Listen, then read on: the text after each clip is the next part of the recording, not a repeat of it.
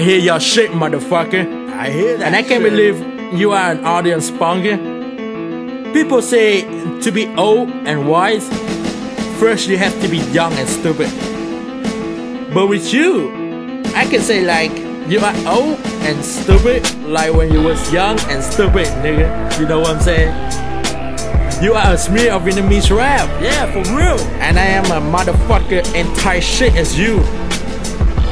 You know what I'm saying? Don't try to behave as you are the first. Fuck that shit. Yeah, you are the first, but the first from the bottom.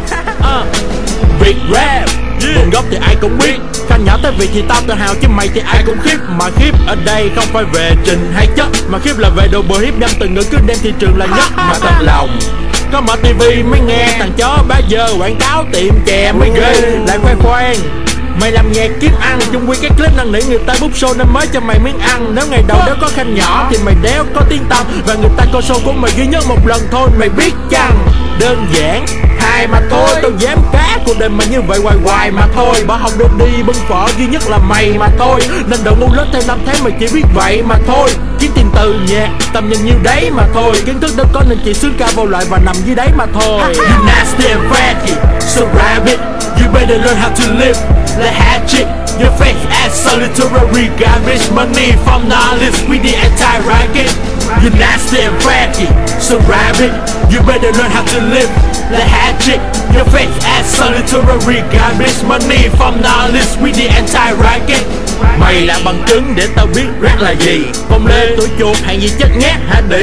Gangster cái con ca mày là cháu cố của bác Ba Phi. Cái tật nói dốc là chính chứ thử có trình thì bé ra đi. Đời lắm lúc khó khăn tụi tao kiếm ăn bằng tri thức, còn thành phần tâm xăm như cất thì nên đi chút bỏ. Lâu mày học lắm chỉ nhiều đó là giỏi, anh đời như đại thụ nên gió khó mà thổi. Ráng cú cây mai này vợ mày có mà thổi, đụng mặt là đéo bằng lòng con lên tiền phong như chó mà thôi. Chỉ có thằng lòng hát giá dở kéo dài cho cả 10 năm CD tính tới tính luôn, rốt cuộc tao phải đứng ra cười châm biếm cái bạn mặt mày. Con cóc là cậu ông trời, tao sốc cho mày luôn ốc cái thành gác nốt mà ngồi trong thời. Vì mai này hết nhạc thì đời mày bạc hơn bôi. Mày kiếm danh như đi tìm cắt nhưng đời mày rồi sẽ mạc thêm thôi. You nasty and fatty, so rabbit, you better learn how to live. Like hatchet, your fake ass solitary garbage money from knowledge with the anti-racket. You nasty and fatty, so rabbit, you better learn how to live. Like hatchet, your fake ass solitary garbage money from knowledge with the anti-racket. Nếu mày nghĩ tụi tao rap hay hơn mày thì tất nhiên tụi tao vẫn hay hơn mày. Đó là sự thật. Vần đôi vần kép mà thù mẹ tụi tao dư sức giọng lòi cái bạn họng cái con đĩ mẹ mày ra, hiểu chưa? Rồi nếu mà có người kia người này khen tụi tao thế này thế kia, chê thế này thế kia, đó là cái động lực. Tụi tao đâu cần lấy cái lời khen đó bỏ vô miệng ăn. Thì kiến thức học vấn mới là thứ nuôi tụi tao cả đời. Đúng rồi đó. Nhạc chỉ là ngoài lề cho con trai à. Khán giả nuôi mày 1, nhưng học vấn thì nuôi tụi tao tới 10 đó thằng ngu.